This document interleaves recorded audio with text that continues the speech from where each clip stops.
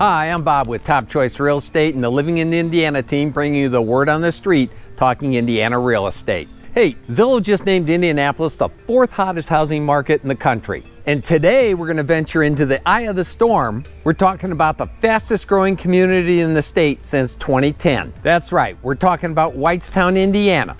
Follow me now and let's see what all the hype is about. Now, Whitestown was founded in 1851, but in 163 years, it had only grown to a population of 3,000 people. But then explosion, and Whitestown now tops 12,000. That's 4x growth in just 10 years. Whitestown sits alongside I-65, the interstate which connects Chicago to Indianapolis to Nashville, Tennessee. Whitestown is 20 to 30 minutes north of downtown Indianapolis or the airport, and it's just 7 miles north of the northern tier of Indianapolis's neighborhoods and commercial developments. It's 5 minutes over to ritzy Zionsville. It's just 5 minutes south of Lebanon, where Fortune number 127 company Eli Lilly, the pharmaceutical giant, is investing $9 billion in a 600-acre business park, creating thousands of high-paying jobs. And speaking of jobs, there's 7,662 people in the labor force in Whitestown. 59% of them are college grads. Most of the jobs are outside Whitestown, but the commute on average is only 24 minutes.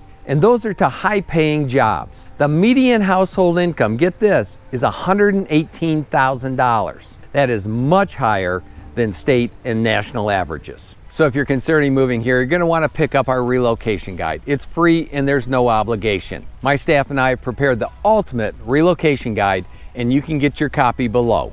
Because of all that, there are lots of new subdivisions being built and lots of new commercial development. The Anson development on the south side of town is a good example. It's a multi-use situation with commercial, residential, and parks being developed. The city fathers have also brought in the Little League regional headquarters, and in addition to the headquarter building, they've built a full-fledged stadium, and that now plays host to regional Little League and softball tournaments. Hey, there's no doubt Whitestown's trying to make itself out to be the next Fishers, all the while holding on to its small town charm and its agricultural roots. They've got a farmers market and community events and summer concert in the park series. They're busy expanding the 13-mile rail trail, and while you're out walking or biking or jogging or whatever you do on the trail, be sure to stop in at the Moontown Brewery for a pint and a little live music. Hey, about the only con I can come up with about Whitestown is there's kind of a lack of community in the sense that there's not a lot of tradition. I mean, there were only 3,000 people here 14 years ago, so there's no old school downtown. And the kids go to 2 different school systems, Lebanon and Zionsville.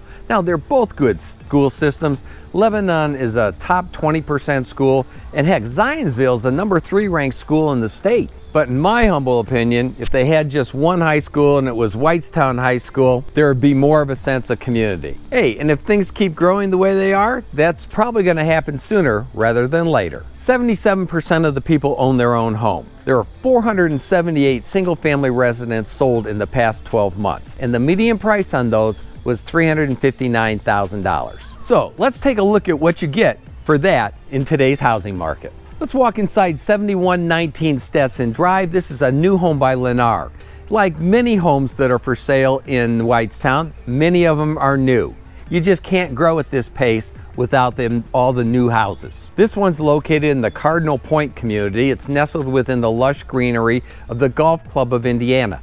And you even get a social membership with a purchase. Plus, residents get to enjoy a community pool, playground, and walking trails. This is a convenient single-story design with an open concept featuring an island kitchen with stainless steel appliances. You get to enjoy Lennar's Everything's Included package, plus there's a split floor plan for added privacy. The big garage offers up plenty of space for storage, and this one will be ready in just a few months. This home happens to be listed by Compass Realty, but FYI, I can help you with any house that's for sale in the state, whether it's listed by myself, another realtor, or hey, even a FSBO. This home on Stetson, it's got 1,673 square feet with 3 bedrooms and 2 full baths. and the ticket on this is $354,995. Now, if you'd like to see this or any other home, just give me a quick buzz or send me a text. Coming up is my latest monthly market update with actionable data to fuel your real estate success. The numbers are in for June, and in the 16-county central Indiana marketplace surrounding the city of Indianapolis, the median home prices are up 7% from a year ago and sitting at $320,000. Homes are selling in 9 days as opposed to 7 days a year ago. And they're selling at an average discount of 1% below the list price from a year ago. So hey, note to self,